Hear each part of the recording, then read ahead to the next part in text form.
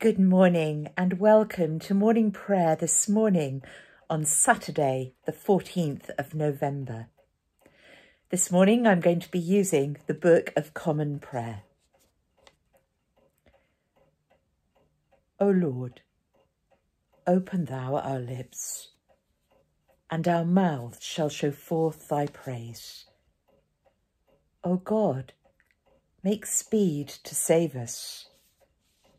O Lord, make haste to help us. Glory be to the Father, and to the Son, and to the Holy Ghost, as it was in the beginning, is now, and ever shall be, world without end. Amen. Praise ye the Lord. The Lord's name be praised. O come, let us sing unto the Lord. Let us heartily rejoice in the strength of our salvation. Let us come before his presence with thanksgiving and show ourselves glad in him with psalms. For the Lord is a great God and a great King above all gods. In his hand are all the corners of the earth, and the strength of the hills is his also. The sea is his, and he made it, and his hands prepared the dry land.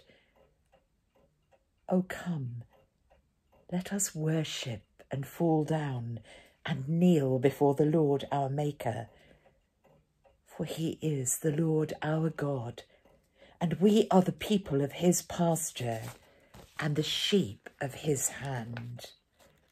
Glory be to the Father, and to the Son, and to the Holy Ghost, as it was in the beginning, is now, and ever shall be, world without end. Amen. One of the psalms that is set for this morning is Psalm 71. In thee, O Lord, have I put my trust. Let me never be put to confusion, but rid me and deliver me in thy righteousness. Incline thine ear unto me, and save me. Be thou my stronghold, whereunto I may always resort. Thou hast promised to help me, for thou art my house of defence and my castle. Deliver me, O my God, out of the hand of the ungodly, out of the hand of the unrighteous and cruel man. For thou, O Lord God, art the thing that I long for. Thou art my hope, even from my youth. Through thee have I been holden up ever since I was born. Thou art he that took me out of my mother's womb. My praise shall always be of thee. I am become as it were a monster unto many, but my sure trust is in thee. O let my mouth be filled with thy praise, that I may sing of thy glory and honour all the day long. Cast me not away in the time of age, forsake me not when my strength faileth me. For mine enemies speak against me, and they that lay wait for my soul take their counsel together, saying, God hath forsaken him. Persecute him, and take him, for there is none to deliver him. Go not far from me, O God. My God, haste thee to help me. Let them be confounded and perish that are against my soul. Let them be covered with shame and dishonour that seek to do me evil. As for me, I will patiently abide always, and will praise thee more and more. My mouth shall daily speak of thy righteousness and salvation, for I know no end thereof. I will go forth in the strength of the Lord God, and will make mention of thy righteousness only. Thou, O God, hast taught me from my youth up until now. Therefore will I tell of thy wondrous works. Forsake me not, O God, in mine old age, when I am grey-headed, until I have showed thy strength unto this generation, and thy power to all them that are yet for to come. Thy righteousness, O God, is very high, and great things are they that thou hast done, O God. Who is like unto thee? Oh, what great troubles and adversities hast thou showed me, and yet didst thou turn and refresh me, yea, and broughtest me from the deep of the earth again. Thou hast brought me to great honour, and comforted me on every side. Therefore will I praise thee and thy faithfulness, O God, playing upon an instrument of music. Unto thee will I sing upon the harp, O thou, Holy One of Israel. My lips will be fain when I sing unto thee, and so will my soul, whom thou hast delivered. My tongue also shall talk of thy righteousness all the day long, for they are confounded and brought unto shame that seek to do me evil.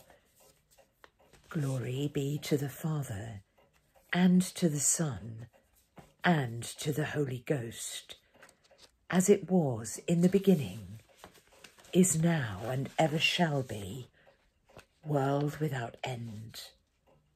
Amen. The Old Testament reading that has been allocated for this morning is Daniel chapter 7, verse 15 to the end. But I'm going to continue now with the Te Deum. We praise thee, O God. We acknowledge thee to be the Lord. All the earth doth worship thee, the Father everlasting. To thee all angels cry aloud, the heavens and all of the powers therein. To thee cherubim and seraphim continually do cry, Holy, holy, holy, Lord God of Sabaoth. Heaven and earth are full of the majesty of thy glory. The glorious company of the apostles praise thee. The goodly fellowship of the prophets praise thee. The noble army of martyrs praise thee. The holy church throughout all of the world doth acknowledge thee, the Father of an infinite majesty, thine honourable, true and only Son, also the Holy Ghost, the Comforter. Thou art the King of glory, O Christ. Thou art the everlasting Son of the Father. When thou tookest upon thee to deliver man, thou didst not abhor the Virgin's womb. When thou hadst overcome the sharpness of death, thou didst open the kingdom of heaven to all believers. Thou sittest at the right hand of God, in the glory of the Father. We believe that thou shalt come to be our judge. We therefore pray thee, help thy servants, whom thou hast redeemed with thy precious blood. Make them to be numbered with thy saints in glory everlasting. O Lord, save thy people and bless thine heritage. Govern them and lift them up for ever. Day by day we magnify thee, and we worship thy name, ever world without end. Vouchsafe, O Lord, to keep us this day without sin. O Lord, have mercy on us. Have mercy upon us. O Lord, let thy mercy lighten upon us, as our trust is in thee. O Lord, in thee have I trusted. Let me never be confounded. The New Testament reading that is allocated for today is from Revelation chapter 9, from verse 13 to the end. And the sixth angel sounded, and I heard a voice from the four horns of the golden altar, which is before God, saying to the sixth angel which had the trumpet, Loose the four angels which are bound in the great river Euphrates. And the four angels were loosed, which were prepared for an hour, and a day, and a month, and a year, for to slay the third part of men. And the number of the army of the horsemen were 200,000, and I heard the number of them. And thus I saw the horses in the vision, and them that sat on them, having breastplates of fire, and of jacinth, and brimstone. And the heads of the horses were as the heads of lions, and out of their mouths issued fire, and smoke, and brimstone. By these three was the third part of men killed, by the fire, and the smoke, and by the brimstone which issued out of their mouths. For their power is in their mouth and in their tails. For their tails were like unto serpents, and had heads, and with them they do hurt. And the rest of the men which were not killed by these plagues, yet repented not of the works of their hands, that they should not worship devils, and idols of gold, and silver, and brass, and stone, and of wood, which neither can see, nor hear, nor walk. Neither repented they of their murders, nor of their sorceries, nor of their fornication, nor of their thefts.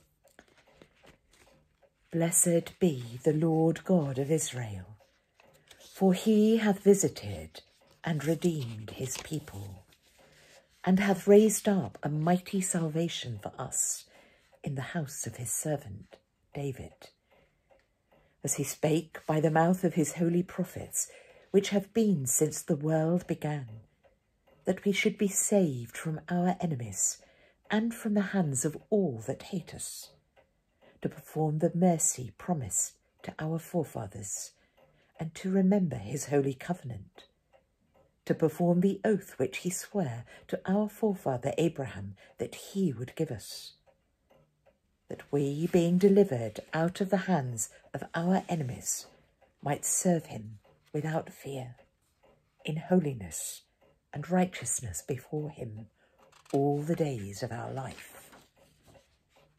And thou, child, shalt be called the prophet of the highest, for thou shalt go before the face of the Lord to prepare his ways, to give knowledge of salvation unto his people for the remission of their sins, through the tender mercy of our God, whereby the dayspring from on high hath visited us, to give light to them that sit in darkness and in the shadow of death, and to guide our feet into the way of peace.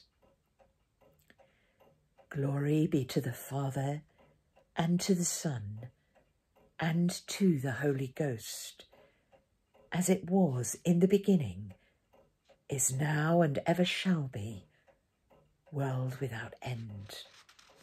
Amen. I believe in God, the Father Almighty, maker of heaven and earth, and in Jesus Christ, his only Son, our Lord, who was conceived by the Holy Ghost, born of the Virgin Mary, suffered under Pontius Pilate, was crucified, dead and buried. He descended into hell. The third day he rose again from the dead. He ascended into heaven and sitteth on the right hand of God, the Father Almighty. From thence he shall come to judge the quick and the dead.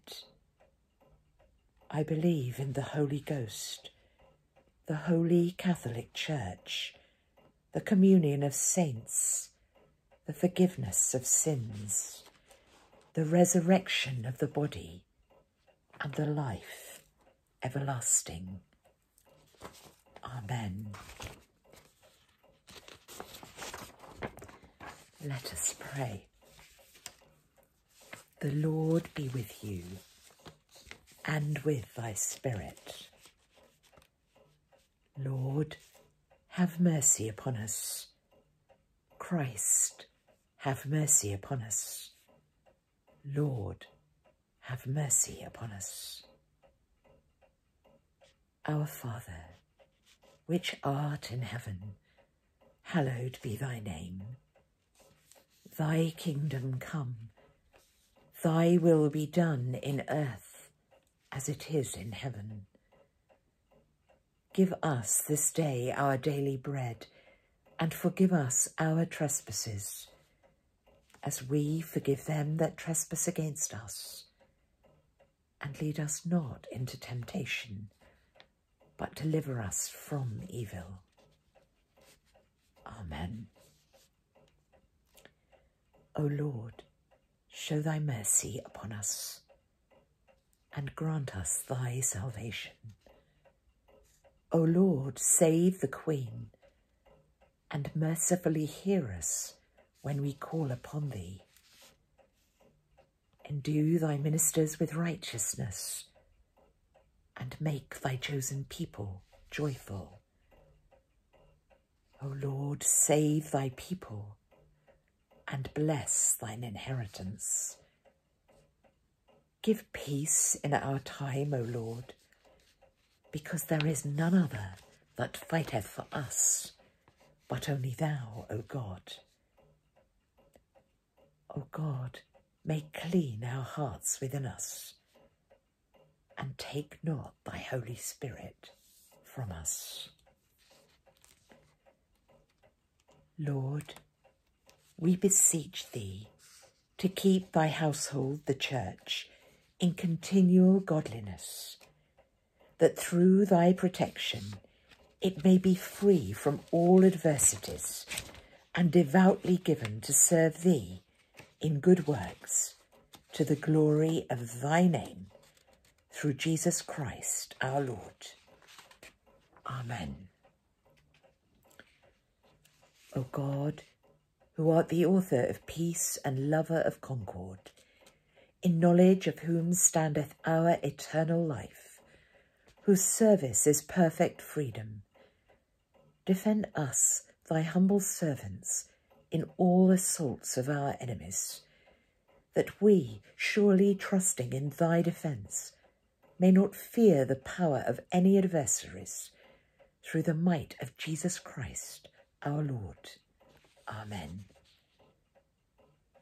O Lord, our heavenly Father, almighty and everlasting God, who hast safely brought us to the beginning of this day, defend us in the same with thy mighty power, and grant that this day we fall into no sin, neither run into any kind of danger, but that all our doings may be ordered by thy governance, to do always that is righteous in thy sight. Through Jesus Christ our Lord. Amen. Let us pray. Father God, we come to you this morning knowing that you hear us when we call upon you. Father, we thank you for the recent discovery and work that has been done on new vaccines and the positive results and the possibility that vaccines will begin to be rolled out for hospital workers, care workers, and the older generation, and then to all people. Father, we pray that the work on these vaccines will continue and that they will be successful, that it will be possible to create enough vaccine for all of the people who need it. Father, we continue to pray for those who are suffering because of this virus. Those who have the virus, who are sick. Those who are unable to work at the moment because their places of work have been shut down. Those who are isolating because they may have come into contact with somebody who may test positive.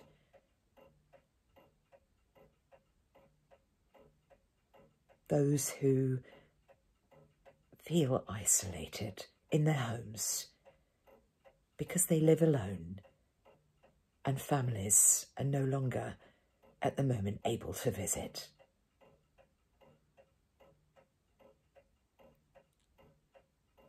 Father, we pray for the doctors and nurses working in our hospitals, the care workers working in care homes, those who go in and visit and care for the elderly of our town day by day into their homes. Father, we ask that you would keep them safe, enable them to continue their work, give them the energy and the strength that they need in order to continue to serve those around them. Father, we pray for all of those who are isolated in their own homes at the moment, those who don't have contact with family and friends. Maybe their families live far away or abroad. Maybe they are not able to use the internet and speak to them regularly and see them. Father, we pray for them.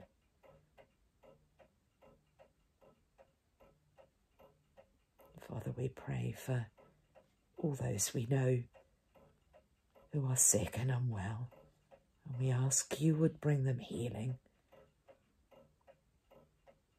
And we pray also for those who have been bereaved, and especially at the moment the family of Robin Hazel. Ask that you would bring them comfort in their grief and the knowledge that you are there with them.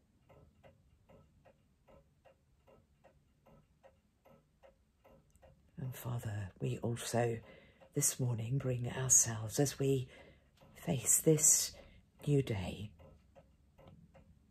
I ask that you would keep each of us safe,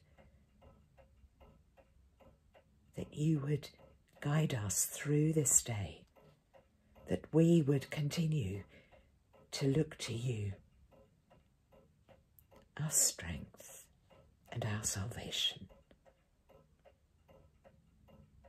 Thank you, Father, that you always hear our prayers.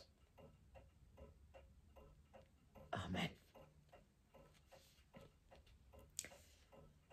The grace of our Lord Jesus Christ and the love of God and the fellowship of the Holy Ghost be with us all evermore.